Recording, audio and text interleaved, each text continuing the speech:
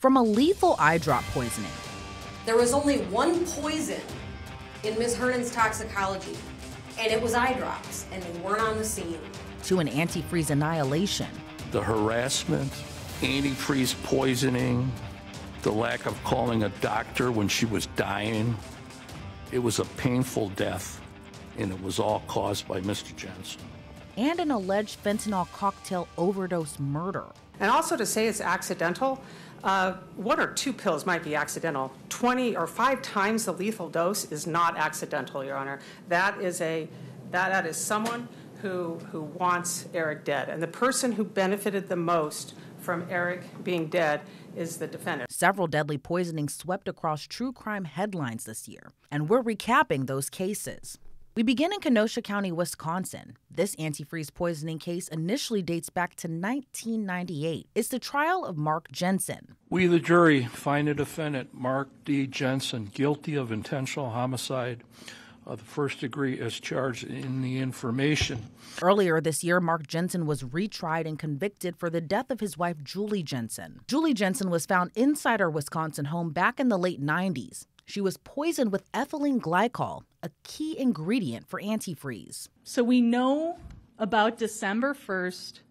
We know that's the day that Julie goes to Dr. Borman, and we know that that's the day the defendant gives her the first dose of ethylene glycol, because by the early morning hours of December 2nd, she is showing the symptoms of ethylene glycol intoxication. She's acting drunk.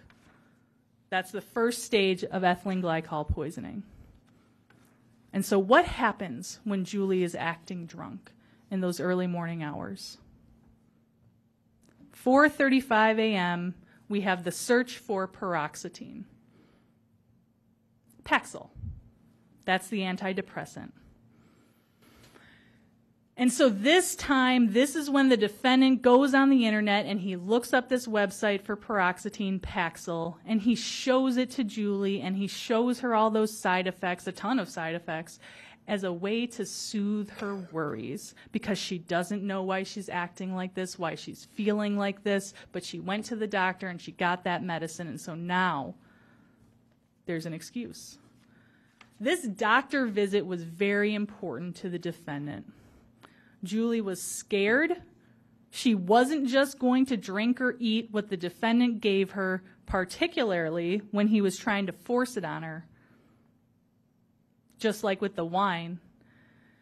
But what if instead of force, he used deception, something he's very well practiced in? What if he behaved how Julie wanted him to behave all along? What if he acted like he cared? What if he acted like he was concerned? What if he was good to her? He's making sure she's taking her new medication, something to drink along with it, and when she starts feeling these strange effects, he has something to blame it on, something he can show her on the internet, something to soothe her.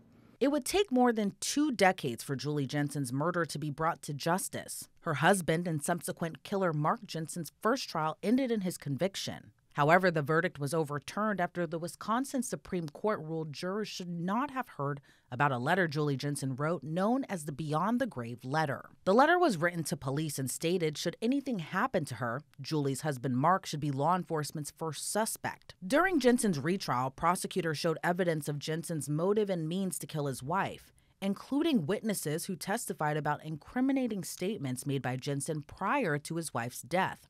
One of the star witnesses, a man named Edward Klug. Now, thinking back to this conversation that you had with Mark Jensen, can you tell us, to the best of your recollection, what Mark Jensen said to you? Mark was talking about how to get rid of the problem, basically. The websites that you could go to search how to kill your wife. And it was just like the craziest thing that I ever heard, that, an educated person would say something like that. And then he was talking about poisons and Benadryl and, things that could be undetectable. So the problem What was the problem that Mark Jensen had in his life when he was saying these things to you? Well, the problem was he didn't want to pay maintenance. He, wanted to have everything and have his new friend Kelly move in with him. And so the problem was his wife? That's correct. Now, at this point, you had described that Mark Jensen had been drinking. Yes. Did you have any opinion on whether he was intoxicated or not? I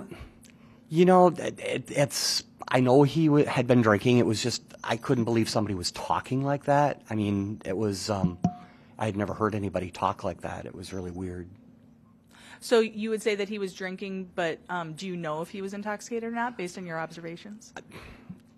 To say if somebody was intoxicated, I don't know. I mean, I don't think he was stumbling all over. I mean, he was, definitely animated in the fact that he was telling how to kill his wife. Okay, and so what do you remember him mentioning in terms of the kinds of things he was looking up?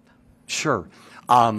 He was looking up poison, and he was telling me that you could get items that would be non-detectable in a normal autopsy. He was looking at ways that, he would put somebody to sleep, and put something in. He said you could put it in drinks, have them drink it. And did he mention any other substances? Well, he was talking about Benadryl and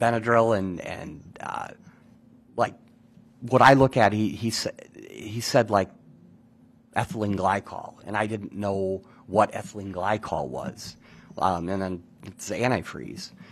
So I kept looking at Benadryl and saying, well, what's in Benadryl? And I looked up the base chemical. It's polyethylene glycol, which is not toxic to you. So I couldn't understand how Benadryl would kill you.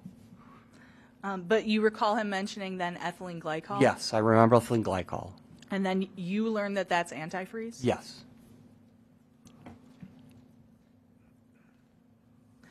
Okay, and you've described this as a crazy conversation? Yes. And so at some point, after this conversation has occurred, at some point do you leave the conversation? Yeah, because it was getting late, and I always like to check in with my wife, so because she would be up, she's worried about me, and so I would go. I went back to the room and called Joanne. All right. So did you actually speak to your wife on the phone? Yes, I did. And even though it's really late at night? Yes, yeah, because I would always check in with her, and then I had to tell her what kind of crazy conversation I was having. Another key witness for the state, Mark Jensen's second wife, Kelly Brooks. She moved in with Mark not too long after Julie Jensen's death, and the two married just a few years later. You appear to be inquiring what he is going to do about his details, correct? Yes. And so the big issue being he's married. Right. And he's not giving you a response on what he's going to do. Right. Okay, so then how does he respond to that? Murphy spins on details. Details are just noise in the bigger picture, and yep, disgusting. Okay, and so now you continue to ask. And you plan on dealing with the details how? What kind of disgusting? He replies. One at a time. You reply. Evasive little shit. He wasn't answering your questions? Right. Okay, then what does he say to that? Ooh, she went to lunch and came back nasty. Not trying to be evasive. What exactly are you looking for? We can talk about the details. Smile. You're cute when you smile. And other things. You reply. I didn't come back nasty. I'm usually like this. Okay, we'll discuss the details. I'm cute when I smile. Not trying to suck up, are you? Okay, then he says. Okay, you're cute when you try to burp. And you say? Nice way to avoid the subject. You're worse than me.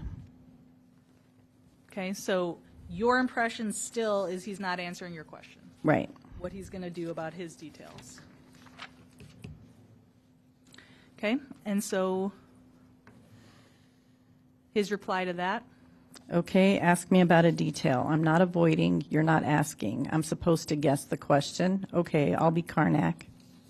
Okay, your reply?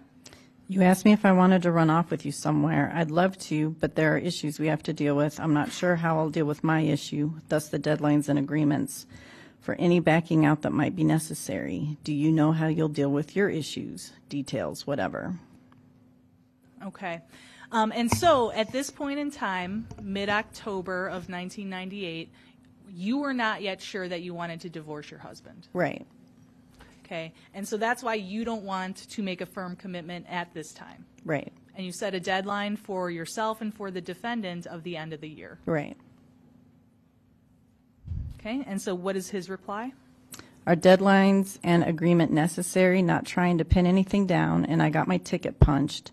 Had that conversation, heard the answers. We're just hanging out for lack of one of us making a decision. Just need to decide what to do or make an announcement. What did you understand him to be saying there? It sounded like he had talked to his wife, and by him getting his ticket punched, that she probably said she wasn't in love with him anymore, and that they were just staying together for convenience at this point. So you believe he's talking about his relationship with his wife? Yes. Jensen was ultimately convicted again for his wife's murder. State of Wisconsin versus Mark D. Jensen, 2002 CF 314 verdict. We, the jury, find the defendant, Mark D. Jensen, guilty of intentional homicide of the first degree as charged in the information. Dated this first day of February 2023, signed by the foreperson. Prior to his sentencing, Jensen pleaded with the judge to let him out on parole, since he had already served 20 years in prison. My parents are 87 and 85, and they need my help. I want to be there to help them and to be able to spend time together while we are able. I have a special relationship with each of the three boys and love them dearly. They lost their mom and me during very important years of their lives. David and Doug lost both parents, and Andy lost his dad. All three have been through an incredible ordeal over the past 25 years. They each struggled to find their own way, each doing what they needed to do to survive this on their own. It's taken a toll on them. They deserve my help if they want it. I want to be there for them, help them accept the verdict, and help them heal. I know that Doug has expressed anger with me in his current letter to the court. If at any time he wants my help or wants to talk to me, I will be there for him in his time. David and Doug were young when Julie died, and their memories have faded. I'm hoping the time together will help them heal and allow me to help keep family memories alive in a way that a phone call never can. During the time I raised Doug and David on my own, I remember spending time with each of them doing things they loved. David and I would go fishing. We built fishing rods together. We played video games. Doug and I went golfing together, and we fished together. We spent entire summers together. Doug was also accompanying me to job sites and helping me during the summer. The three of us would go fishing and camp together all summer. Those memories with the boys are some of the happiest times of my life. When I went to prison, Doug was lost. He was sending me letters at Dodge saying that he was struggling without me. I later learned that Doug began cutting himself when he was about 13 years old. I didn't learn that till years afterwards, but I had just gotten to Dodge when this happened. While in prison, I made every effort to continue to be there for my sons. I have always tried to be there in any way I could while serving my prison time. Doug is hurting. I can tell that from the letter he wrote to the court. I wish I could take that hurt away, but I can't.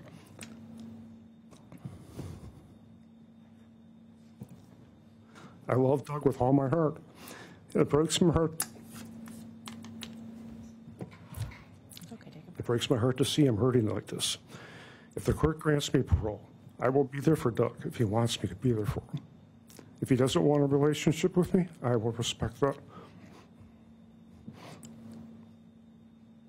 I will always be there for him, whether in custody or out of custody, if his feelings change. But the judge wasn't moved by his words and ordered Jensen to spend the rest of his life behind bars. But what about Julie? She has nothing today. She's dead. She's never going to see her children get married, have successful lives, be there for the holidays. He caused that. He's the one that put that in motion. He says, well, now my boys don't have two parents. Well, guess what? He's the one that murdered Julie. And the evidence showed that through the trial. She did not have a good life for a period of time that she was married to Mr. Jensen. The harassment, the antifreeze poisoning, the lack of calling a doctor when she was dying, it was a painful death. And it was all caused by Mr. Jensen. You know, I look at the pictures that I have in front of me. They're pictures of Mr. Jensen with his children, but I still remember Julie Jensen's picture that we had during a trial. She was a loving mother. She loved her children. Both sides agreed to that. And she will never get to see her children grow up because she was murdered by the defendant. So this was planned out for a long time. It was intentional. It was researched with a purpose for evil. He's not getting any parole eligibility. It's too serious of a crime to depreciate. It was too vengeful. I have to consider the need to protect the public from any further criminal activity based on all the factors I just put into the record. No parole, life imprisonment. That is the judgment of the court. He can do the rights of appeal in the back. Next, we have another case, also in Wisconsin, where a woman was recently convicted of fatally poisoning her friend's water with eye drops and stealing nearly $300,000 from her.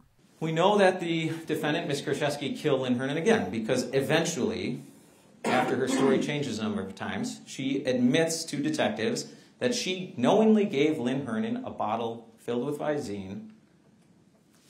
And as you can see, Visine has tetrahydrozoline. They're not synonymous, but when we talk about tetrahydrozoline in this case, we're oftentimes talking about Visine. Again, defendant had the intent to kill Lynn Hernan. This is, again, taken directly from the jury instruction as to what intent means. And there it is again. After admitting that she gave this bottle laced with Visine to Lynn Hernan, she told detectives she knew it could very well kill Lynn. She still left, went shopping, opened other credit cards in Lynn's name while Lynn was dying of poisoning. A jury found 39-year-old Jesse Krzyzewski guilty of first-degree intentional homicide and 2 counts of theft in connection to the death of Lynn Hernan. Hernan was found dead inside her home in 2018 with crushed medication on her chest. Her friend Jessie called the police to report her death. She told investigators there was a possibility Hernan was suicidal. When I talked to the medical examiner last, I talked to him numerous times. The first couple times, they said there was a few issues as far as health-wise. She had like 5 things. Then they said they were waiting on toxicology. And then they said they sent out second samples or tissue, something, and then they stopped saying anything. And they said I had to contact you guys. And that's when I got the boss. Okay. And I'm going, I just want to know, because they kind of weren't sure. We didn't know if it was a suicide or if it was something medical. She was in the hospital shortly before. She'd been sick for years. We really weren't sure, if this is something, because the doctors could never figure out what was going on. So it was frustrating, and she had literally probably 10 boxes of medical documents. Okay. And, we just didn't know. And, I know what state she was in and where she was at, but I didn't. It's kind of frustrating because I was there all the time taking care of her. I'm the one who took her to the doctor. I'm the one who did everything. So the not knowing, and I wasn't there with her. There is a medical so it bothers me because I go, could I have been there? Could I have helped? Could I have done something? That's my hardest part. I've never found anybody before, and it's not something I ever want to do again. So. The medical examiner They're very thorough. Yeah. I barely graduated high school. You know what I mean? Yeah. And they're super smart. When they talk to me sometimes, I'm like, hey, Well, you got to figure it out a little Well, bit. that's when they were talking to me. I'm going, I don't know what that means. I'm sorry, I don't understand. You know. So At this point, I mean, they're waiting for their secondary. They call them confirming tests. Yeah. But there doesn't appear. There's no trauma to the body. Nothing like that. She had medical issues, which I think is pretty well documented with her medical record. Well, I want to know. That's what I want to know. If it's in her head, if this has been 5 years worth in her head, it's frustrating because the doctors could never find anything. You know, and I mean they found little things, but not. She just kept doing wasn't repeat checks for years. 3 months. I mean, she'd have a bowl of soup once a week. Yeah. And she had such stomach issues, and she was just frustrated. And finally, the last time we went in, which was 4 days before she passed, that she got out. She was in for 2 weeks. And where'd she go? Waukesha? Pro Healthcare, Waukesha. Waukesha Memorial, right just up the road. Big hospital right up the road. Was she in the clinic or the hospital? No, she was admitted to the ER, and then they. But it was Pro Healthcare. It was right here, I think. Oh, I thought it was Waukesha. She was in. This is Waukesha. Yeah, Pro Healthcare is WMH. Yeah, I know. Actually, it was close to here because there was like the same exit. Investigators later determined that was all a ruse, and Krzyzewski later admitted to police she brought the bottle to Vernon loaded with 6 bottles worth of Visine. I'm going to tell you, this is your last opportunity, because if later on you decide you want to talk, you want to tell us the last 5%, this is the chance, because again, we talked about appearances and how it looks later on when it's this and it's that and it's changed. This is it. This is the time to talk about that last 5% that we need to know, because later on, again, it's going to look different. Okay? So is there anything else that you want to tell us? Is there anything else about that scene, about that morning? I can honestly say I did not crush those pills that day for her. I left with the plate of pills that she was supposed to take. That I can say. You knew that morning when this was her plan. You and her talked about it. So I don't want to say I knew it was her plan because it's been her plan. So I'm being 100% honest. I did not think I was going to come to find her like this. She was pulling stuff out like this for a reason, and you knew it. She's been pulling that out, though, because when we went to the hospital, she had that with us. Because that was for the hospital. I mean, there are other stuff that she pulled out that you know. She always did. She always said, this is where this is where this is. Make sure. She told me that for the last 6 months, where all her stuff is to know and have ready. And my boss is going to knock on the door here real quick because we had two dead bodies in 2 or 3 days. He wants this done a half hour ago. You got to lay it out. That morning you talked, you knew what her plan was. I've known it for months. And when you gave her that bottle, you were sick inside. I was sick inside, but I didn't think I'd find her. This was kind of going to happen. Because there was a good possibility this was going to happen. Yes. Because she was done. Yeah.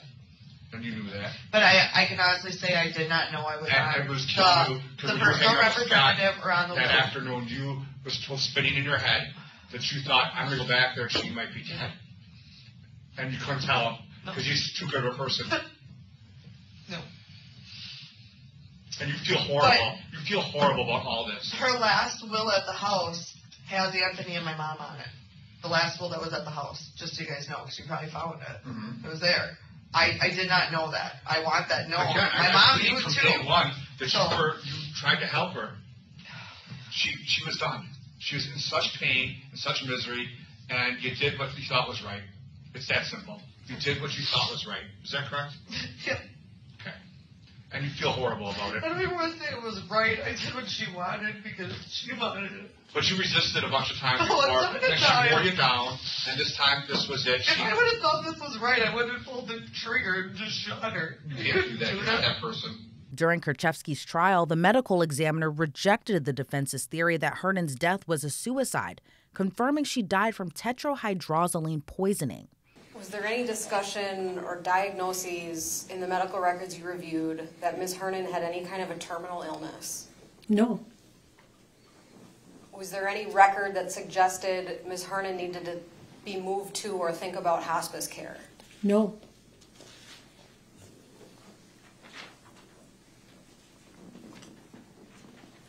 In terms of being 2 weeks in bed, when you testified to that, what location was Ms. Hernan in bed for 2 weeks? In the hospital. Okay.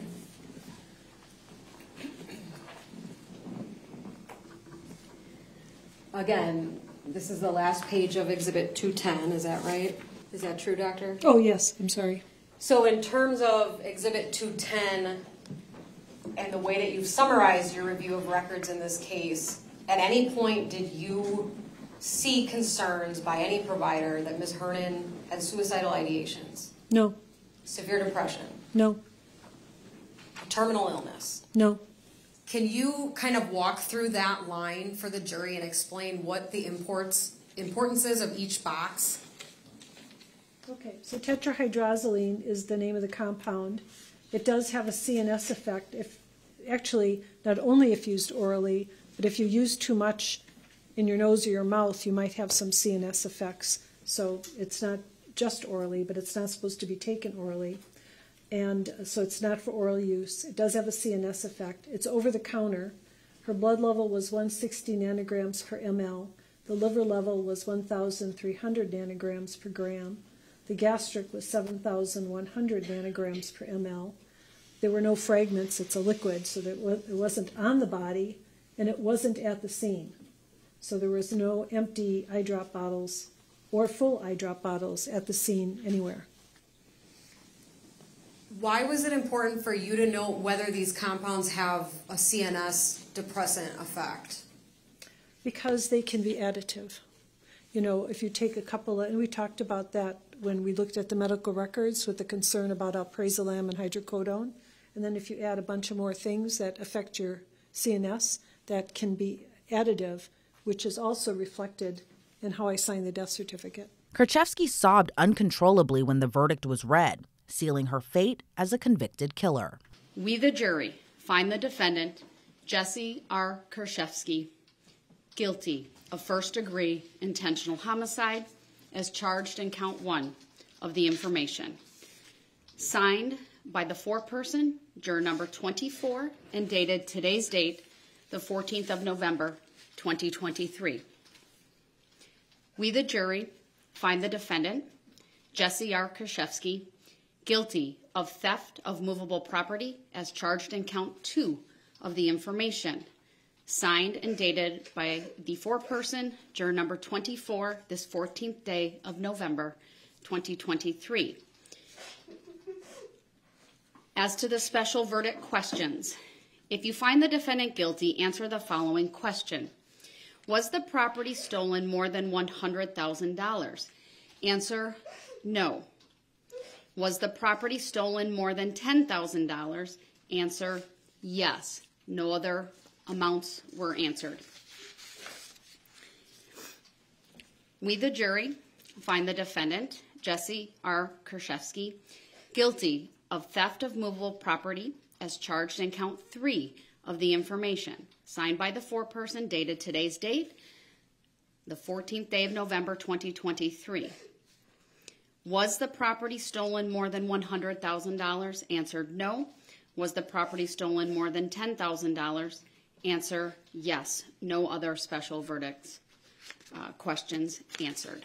Next up is a case thousands of miles away in the Beehive State, where a Utah woman is accused of fatally poisoning her husband with fentanyl, disguising the drug as a cocktail. And also to say it's accidental, 1 or 2 pills might be accidental. 20 or 5 times the lethal dose is not accidental, Your Honor. That is someone who wants Eric dead. And the person who benefited the most from Eric being dead is the defendant. This case has motive that she needed to get out of this debt, and that's the reason she killed Eric, in hopes of getting his estate, in hopes of getting his life insurance policies, and that, Your Honor, we believe is substantial evidence. Corey Richens faces murder and drug charges for allegedly poisoning her husband Eric Richens with an overdose of fentanyl given to him in a Moscow Mule. Eric Richens was found dead at the foot of the couple's bed last March. A year later, Corey published a children's book titled Are You With Me?, a story about navigating grief after the loss of a loved one. According to investigators, Corey Richens allegedly bought the drugs from an acquaintance of hers. That person has only been identified by the initials CL. I'm going to now ask you, Detective, some questions about someone with the initial CL. Do you know who I'm talking about when I say CL? Yes, I do. Who is CL in relation to the defendant? CL is an associate of the defendant. She cleaned houses for the defendant's business as well as her personal home at times. Does CL have a criminal drug history? Yes. Is she under supervision in a different county, a county other than Summit County? Yes, she is. And is that in relation to certain drug charges? Yes.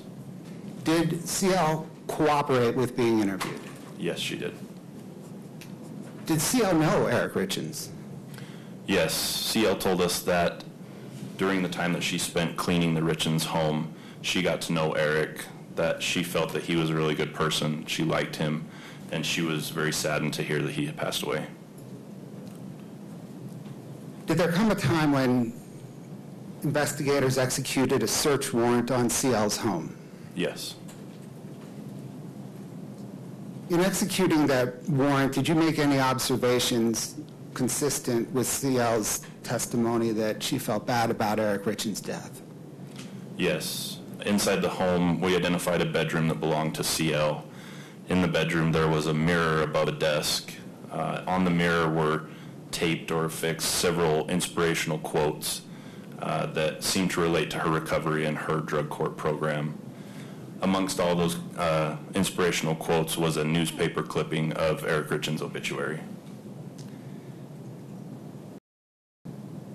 Did you get the impression that part of the reason CL cooperated is because she felt bad for Eric Richens? Yes, in fact, she said so many times in our interviews. CL told detectives sometime between December 2021 and February 2022, Corey Richens contacted her asking for prescription pain pills. CL reportedly obtained hydrocodone and left the pills at a home Corey was flipping, picking up the cash left for them. But a few weeks later, Corey Richens reached out again asking for, quote, the Michael Jackson stuff. Corey allegedly then went to CL's house and paid nearly $1,000 for 15 to 30 fentanyl pills that CL obtained from a dealer. Eric Richens was found unresponsive on March 4, 2022, less than a week after this alleged pill delivery. His wife was arrested more than a year later in May of 2023 and denies she's behind Eric's death.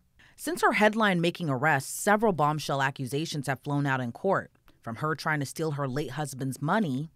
Her behavior gives me great concern, as she has exploited the boys for money and will likely do so again.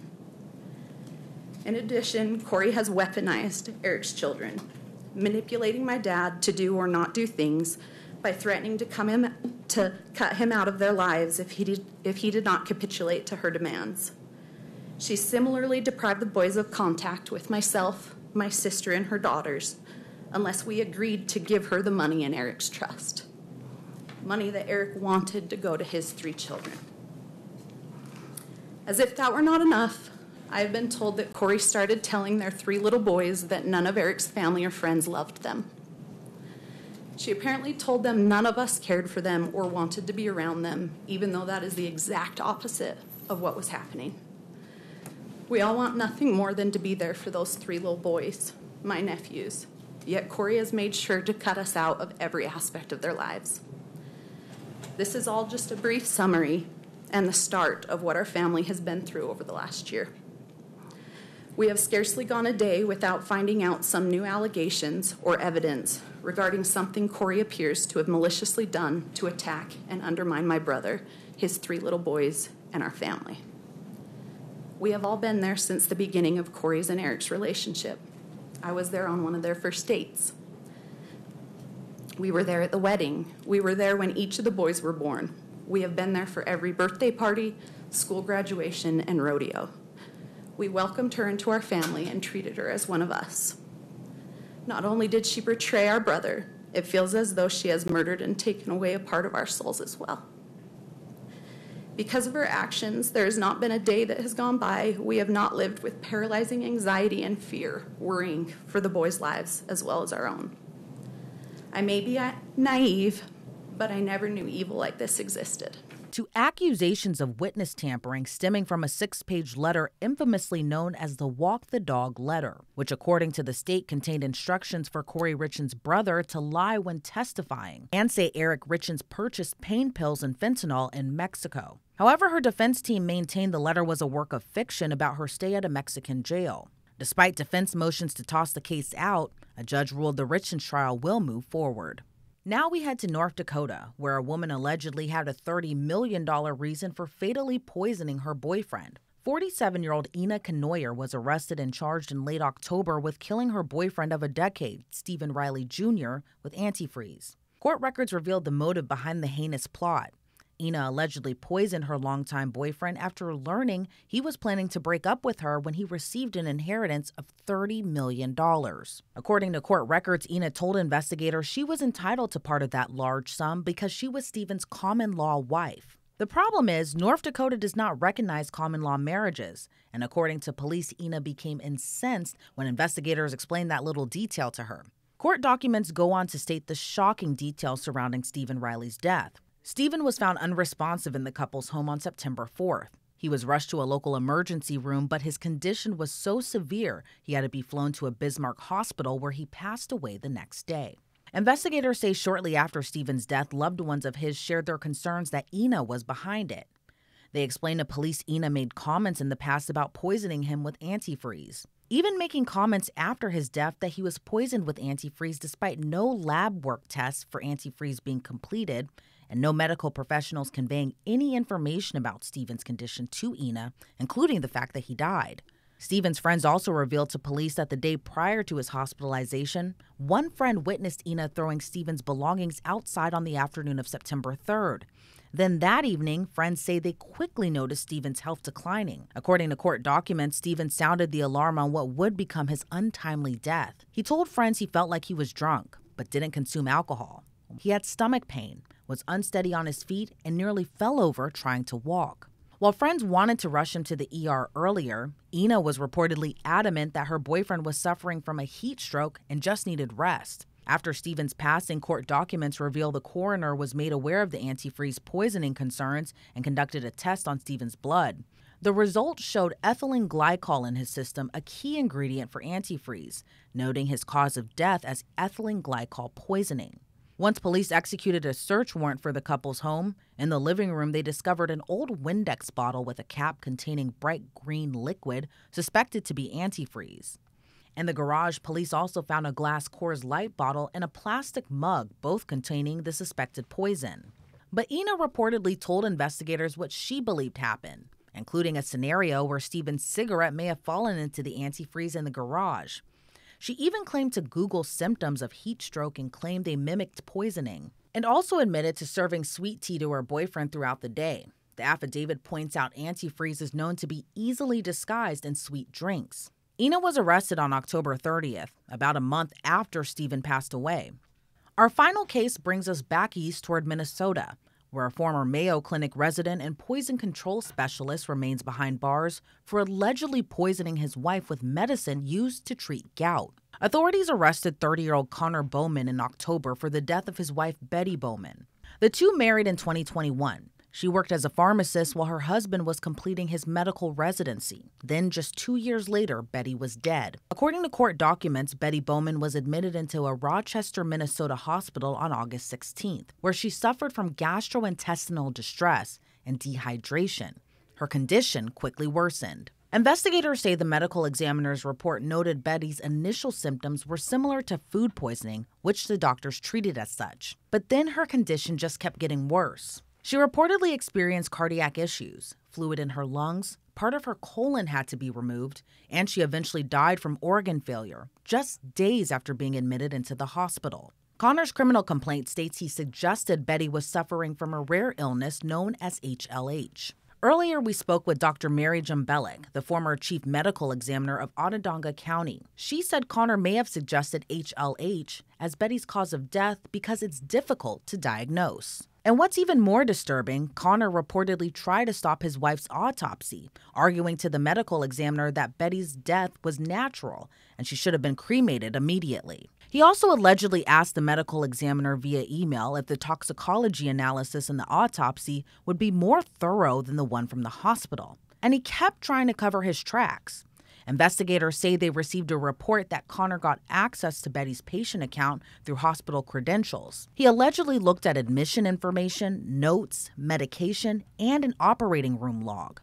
At one point, he placed himself on Betty's care team, which allowed him access to her medical records without having to enter credentials. And it doesn't end there. According to the complaint, detectives got a search warrant for Connor's laptop, which was issued by the University of Kansas, where he worked as a poison specialist. A woman from the university later notified detectives in late September that Connor used the university-issued device in the days before Betty's death to search for information on colchicine, a drug used to treat gout, and sodium nitrate. The complaint states Connor used an online tool to convert Betty's weight to milligrams, then multiplied that number by 0.8 milligrams, which is the lethal dosage rate of colchicine. According to Dr. Jumbellic, once the drug was in Betty's system, she had a short time frame before the effects would have magnified. It has a really narrow therapeutic index, and what that means is a little bit of it's okay to treat gout on a regular basis, but a little bit more than that, and you can suffer a poisoning. It might not be fatal, but you might get very sick and need support at the hospital. So it would have an acute presentation when too much of it is given, and it doesn't take a lot. So how did Connor allegedly commit the unthinkable? After Betty's death, friends of the couple told investigators the two were having marital issues. It was later revealed through court documents the two were in an open relationship, but things soured when Connor is said to have developed an emotional attachment to a woman that was not his wife. One friend reported to police that Betty learned Connor had a significant amount of debt that he was trying to hide from Betty.